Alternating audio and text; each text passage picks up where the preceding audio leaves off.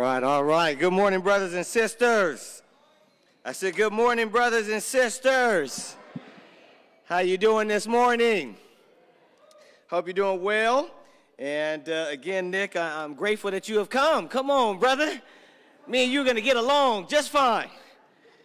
And my name is Marcel Hall, and I had the fortunate, privilege of being able to be a minister here and be able to speak today. And it's truly to God's glory and praise that I have the opportunity to speak today. I'm going to need some patience here today. In fact, I need your prayers for me today. As you can already see, my voice cracked a little bit there, and hopefully I can get it together. But some of you know that I'm a huge San Francisco 49ers fan. And if you watched the game last night, you can imagine the joy that I had. And however, I did not practice self-control. And so I was yelling at the screen, first in anger, and then with much joy. However, that is not good for me, Mark.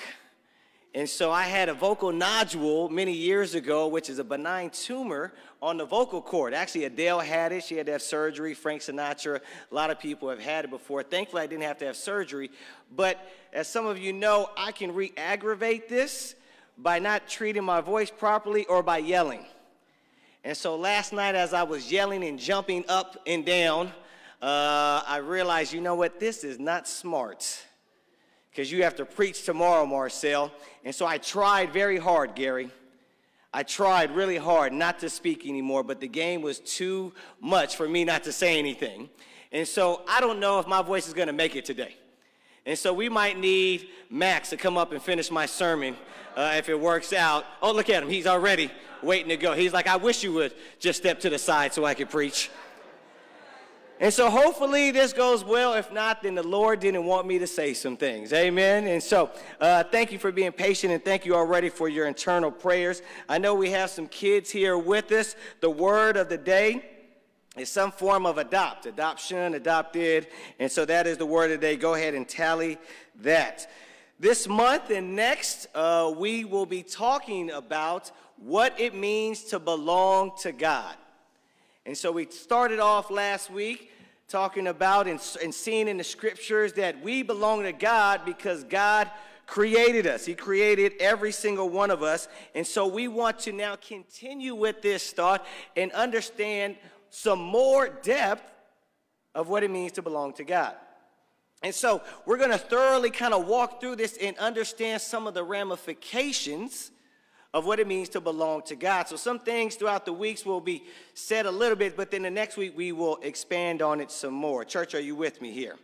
And so we're trying to dive deeper into these concepts and ideas. And so today we're going to be looking at, okay, well, if God created us, then what did he create us for? So let's go ahead and let's pray. Father, we thank you that you are God who is almighty, that you're a God who is worth living for, dying for, preaching your good news. And God, we're grateful that we have this opportunity in Christ to call you Father. And God, I pray right now, God, I know how excited I am about the material that we'll be covering today. God, I pray that you communicate your message. May you be the focal points. May the glory be yours. May our attention turn to you. And God, again, may you work in our hearts to strengthen our faith, our relationship with you, our relationship with each other, our resolve to live a life worthy of the calling we have received. In Jesus' name, amen. All right, so I want to have a question here. And so we belong to God because we are God's creation. But why did God create us?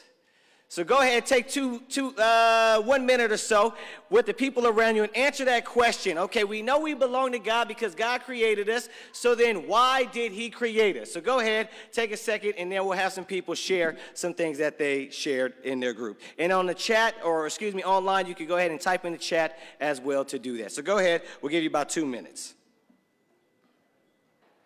All right. Let's get a couple people to share What were some of the things that maybe you or your one of your partners shared as far as why God created us? Yes, I can't tell who that is. Is that Dorca? Is that you? Okay, go ahead. Okay, so Dorca said that God created us so that we could love him. And so just like we have those of us who have kids, we love them and we want them to love us in return. Okay, great. Awesome. All right, others. What did you go ahead and share? Yes.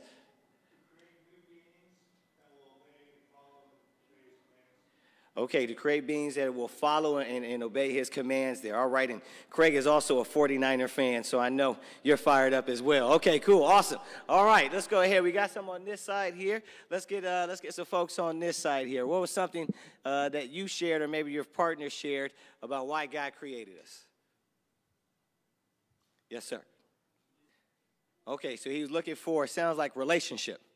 Okay, awesome. All right, there you go. All right, any others? Anybody else want to share something that was not shared already there? All right, who's that in the back that can't tell? Nancy, go ahead, Nancy.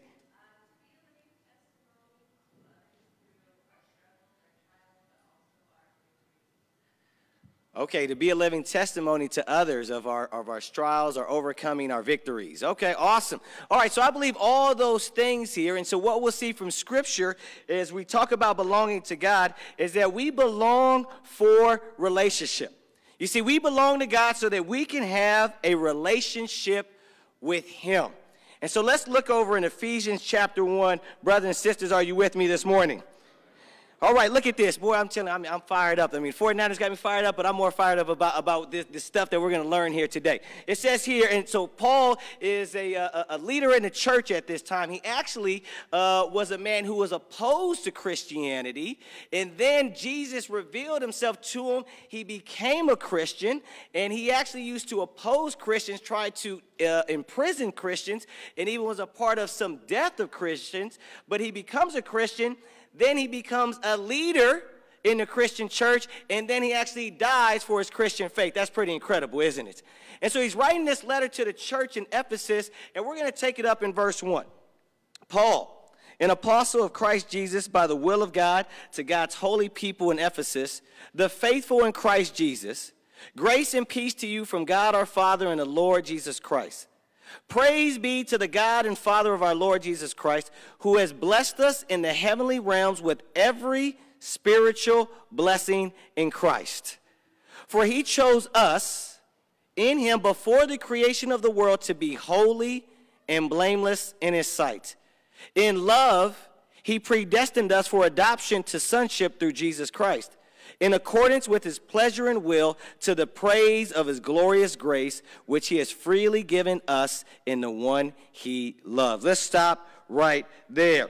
You know, this is so rich that there's so many things that we can take out of this text. But again, as we look through this lens of belonging to God, there's some very encouraging and inspiring things here. And I don't know if it caught your attention the way it did mine, but there were several words and phrases that stood out. And so let's look at some of these. In verse 1, he says, before the creation of the world, and he says also predestined. What does that reveal? That, okay, so as God was thinking of creating, remember we learned last week he created all creation, right? He created you and me. So what did he have in mind? This tells us. So before he created everything, he had something in mind. And so we're realizing that this is God's plan, this is God's motive, and his will for creation and mankind. So here's what he had. And then it says this. It says for us to have adoption to sonship. Adoption and sonship, that sounds like, no, that doesn't sound, that is family, isn't it? Right? And so before the creation ever took place, God predestined, he's thinking his will is that he have some people who will become family.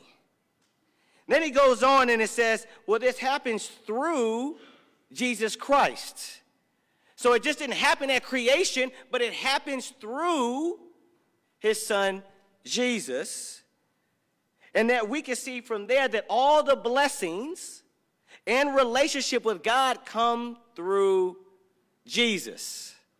And then as we continue and we look here, there's some things that stood out. It says all this was in accordance with his will and pleasure. Again, What are we seeing? This was God's design. Hey, all right, here's what I'm thinking. Here's what I'm intending. Here's what I want to have happen. Here's the intent and the purpose of my creation. And so since the beginning of the world, God chose us in Christ for relationship with him and to live out his purpose in this world. Again, this is incredible. And so as God was thinking, okay, you know what? Here, let's make this point here again, is that we belong to God so that we can have a relationship with him. You see, God is creator. He created us so that we could belong to him, and belonging to him means relationship with him. And so, yes, he created us to bear his image. Yes, he created us, as we saw in Genesis, to co-rule with over the rest of his creation, but his primary intent was so that mankind would have what? A relationship with him. That's even to what some of the things that we shared here, right? Even when Dorcas said, hey, we want God, just like us who are parents or those who want to be parents, we want to have kids and have a loving relationship. When we have love for and it's reciprocal, that means we have a deep, personal, intimate relationship. And so we belong to God for or so that we can have relationship with him. And what type of relationship does he have in mind? A father-child relationship. You know, many of us want to have kids or have kids so that we can carry on our name. And so I know me, that was something big. I was like, Karina, we got to still keep trying for this boy. Because that Hall last name isn't going to continue. You know what I'm saying? But that was just one of several reasons that I wanted to have kids. But the biggest one is for relationship.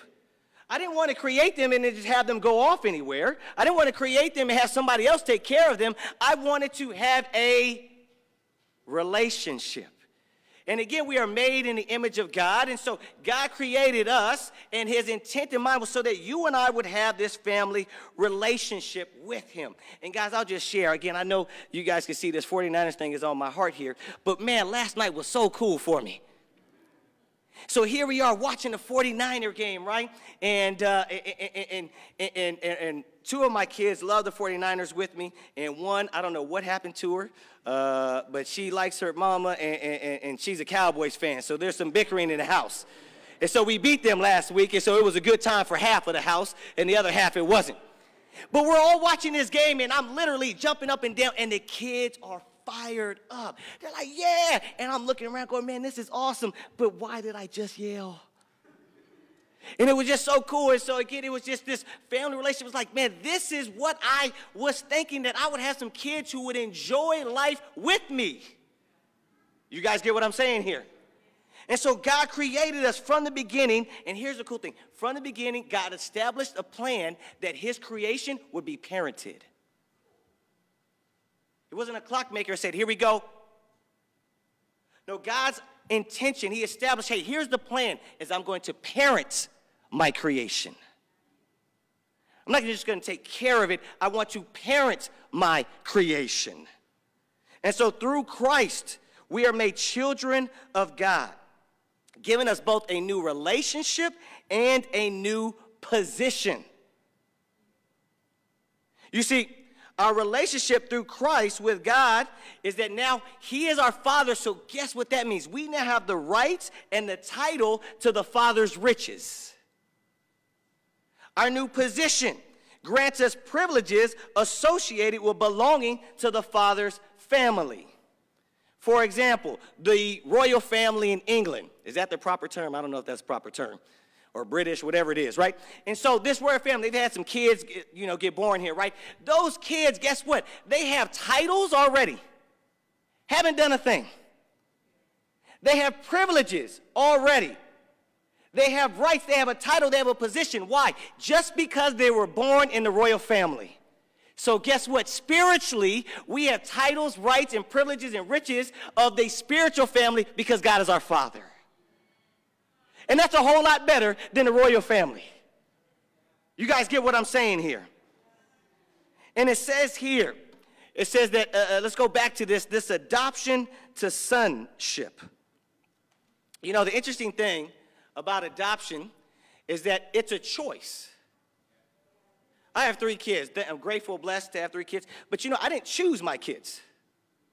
I chose to have kids, but I didn't choose my kids.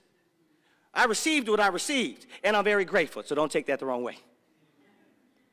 But I didn't choose it, but when somebody adopts or is adopted, that is solely by what? Choice. I am choosing to take you into my family.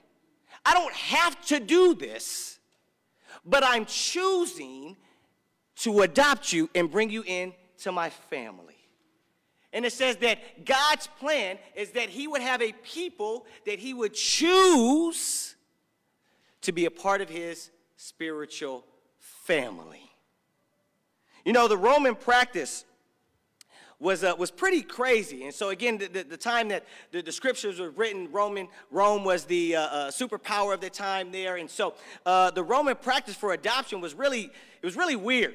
Was weird for us, okay, as far as us looking at it. And so you would have the father by birth. He would go and they'd have this kind of like ceremony, if you will. And so he would go and he would sell his kid for adoption 3 times. So in this moment, he would sell it. He would sell his child, his son, and then he'd buy him back. He would sell his child, then he would buy him back. And then the 3rd time he would sell his child, he wouldn't buy him back. And so then the adopting father would take the child, and then the adoption was complete. And so adoption was very common in this time here, but adoption meant a new life and family and a new opportunity, which is really incredible because, you see, again at this time with fathers, in this Roman society, a father had absolute power over his children so long as he and they lived. I read this. This is really crazy. I want to read it so that I don't butcher this. He could sell his child as a slave or even kill him. This guy named Dion Cassius tells us that the law of the Romans gives a father absolute authority over his son, and that for the son's whole life. It gives him authority. If he so chooses to imprison him, to scourge him, to make him work on his estate as a slave in fetters, even to kill him, that right still continues to exist, even if the son is old enough to play an active part in political affairs, even if he has been judged worthy to occupy the magistrate's office, and even if he is held in honor by all men. And so during this time here, if you were a dad here, and some of us think we have some controlling parents, you wouldn't have wanted to live back in that time. Because they could have said easy, hey, you know what, let's kill him. Because they had full rights. And we're not talking about when they're 15. We're talking about when they're a grown man. And so you would have, when you were adopted during this time, it meant a new life and a new family and a new opportunity. The person who had been adopted, here's the great thing, had all the rights of a legitimate son in his new family and completely lost all his rights in his old family. So in the eyes of the law, he was a new person. So new was he that even all the debts and obligations connected with his previous family were abolished as if they had never existed. So when you were adopted, it was a completely new person. You had now this new family. All the old stuff doesn't even seem like it existed before. So if you had past debt through your old family line, guess what? It's canceled because now you're in this new family. And so you can imagine what it was like to be adopted into a family. And so from the perspective of the child, this was a pure act of grace and mercy because they had nothing to receive. They did nothing to receive this new status given by the new family. And so again, it was by choice. They didn't earn this adoption, but yet they were adopted, and now everything was new. And so in love and by grace, God chose and is adopting us as his spiritual children and giving us the same status and rights as his son Jesus. So all that old sin, all the stuff from past in your family tree, when you are now in Christ, when you belong to God as his children, all that is canceled and gone, and you are completely new. This is incredible. This is amazing. It's a new life, and our debt of sin is canceled. And again, just like the Roman sons, the Bible reveals what God has done for you and me, for all of those who have been called to be his children. You see, we were absolutely in the power of sin. Just like those Roman sons were, they were completely controlled by their fathers. They didn't have a say. They couldn't do much. We were completely controlled by our sin. However, God, through Jesus, took us out of that power into his. And that adoption wipes out the past and makes us new. If that doesn't make you praise God, I don't know what will. And this is so incredible, and it should have an effect and an impact upon our lives. I know for me, it builds my faith. Wow, God, you are amazing. It reassures us of our standing with God.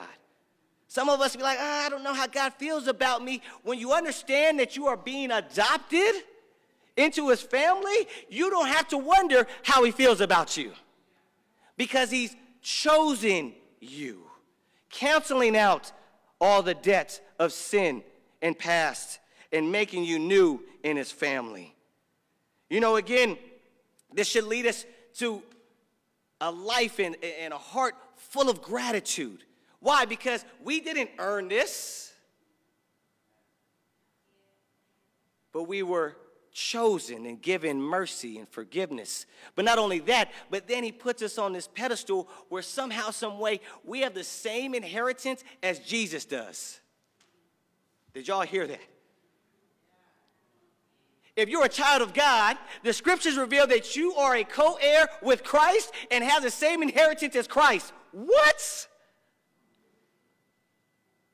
So not only do you have something new, but you have, again, the status, the riches, and the titles of what it means to be in God's family. This should inspire us to worship him.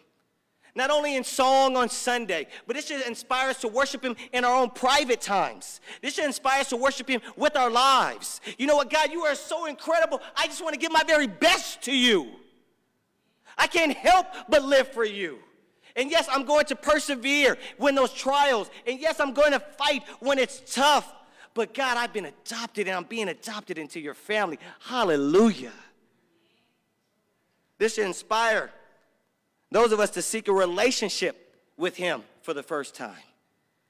And for many of us, should inspire to seek a deeper relationship with him. You know, there's something interesting I want to point out, is that, as you can see in Ephesians 1, they have a lot of times here where it says us. Again, who is the us that he's referring to? Who is he referring to? To the church that he's writing to, right? He's like, hey, us, all of us who are followers of Jesus. Here's the thing. All these rich spiritual blessings that we refer to, this title, this new life, this new creation, it only applies if you have become a child of God. So here's the thing. There is a difference between being part of God's creation and being God's children. I'm going to say that again. There's a difference between being God's creation and being God's children. You see, we're all created by God, therefore we all belong to God. But there's a point in which we go from being creation to being child of God.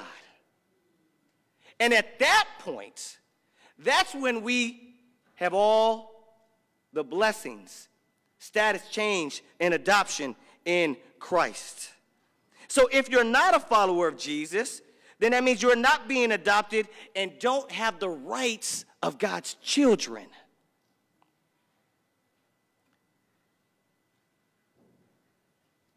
What I would say to you, if that applies to you, whether you're on screen or in this room, is that if you're not a follower of Jesus, if you never crossed over from being just his creation to now being his child, I want to encourage you that this is one of the most compelling reasons to make that choice.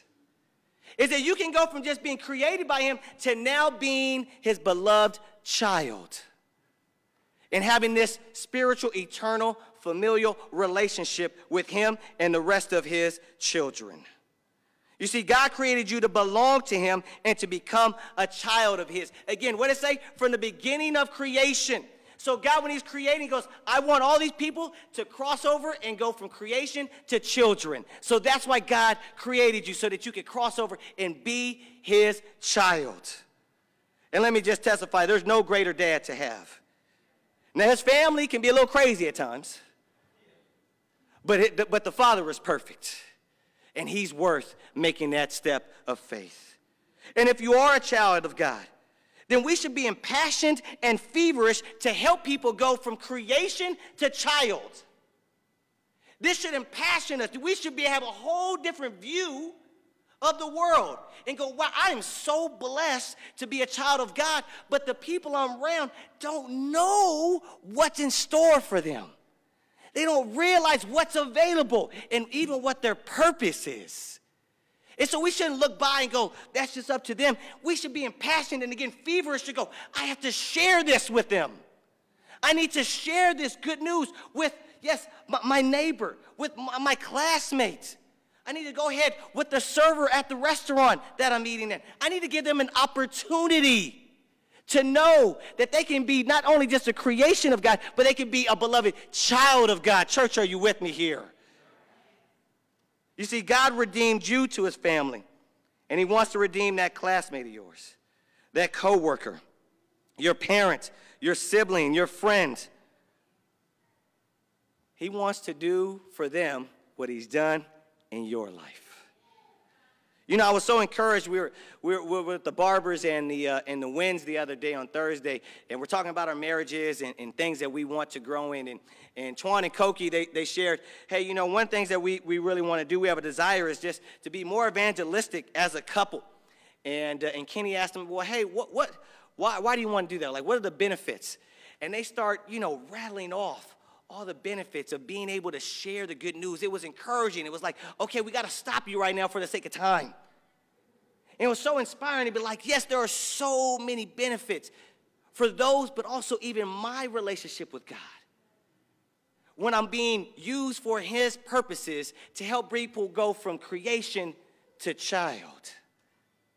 And I pray again that if you are a child of God, that you are starting to develop, or maybe it starts to redevelop, an unyielding conviction, an unwavering belief, and an ever-growing passion to share the good news so that people can see that they have a God who has called them to be his son or daughter. I want us to go ahead and do this here for a couple minutes. We probably won't be able to get to all the questions here, but I want us to go ahead and with the people around us, have some discussion here. And then I'll come back up and close us out. What is one thing the Spirit brought to your attention today? So what is that one thing? And how do you think God wants you to respond to that he brought to your attention? And then if you can here, how can truly understanding that you belong to God for a relationship have an effect on your faith, your attitude, your relationships, and even your daily choices? And then lastly, what is one action step you will take this week? I'm going to give you guys a number of minutes here, so I'm going to leave this on the screen here. And again, those online, go ahead and have conversation through the chat there. I'll be back in a few minutes. Eric, can you get some music playing again? Thank you. Let's maybe get one or two hands here. Maybe share. You can answer any one of these questions here. So yeah, let's get a couple people to share. You can choose which one you want to answer. We don't want you to answer all three. So let's get a couple of hands. Who wants to go ahead and share? Now we're getting all shy here. Okay, all right. All right, Chris, go ahead. What stood out to him was this idea of adoption, and it's a choice. And so God chose, and so he responds wanting to grow in his love and relationship with and reflect upon that relationship. Awesome. All right, let's get one or two more. Go ahead and share. Who's that? Jessica? Great, thank you. So this visual for her of going from creation to child, and how helpful that was, not only for herself, but also in being able to share that with others there. Okay, great. Thank you so much. All right, let's get one more here. Go ahead and share one more. Go ahead, Kenny. So the idea, again, of belonging to God for a relationship makes you want to explore and deepen that relationship, right? Explore it more. And giving confidence. That was huge. All right, it gives confidence and it inspires to want to explore the relationship more. Thank you so much. Appreciate that. So as we come to a close here for our time, let's remember, again, we started off, we belong to God because he created us. And then we belong to God so that we can have a relationship with him. And so again, we close out here in Ephesians chapter 1 and verse 5. It says, in love, he predestined us for adoption to sonship through Jesus Christ in accordance with his pleasure and will, to the praise of his glorious grace, which he has freely given us in the one he loves. Brothers and sisters, I pray that we will rejoice and live in the fact that we belong for a relationship with our Creator. Amen.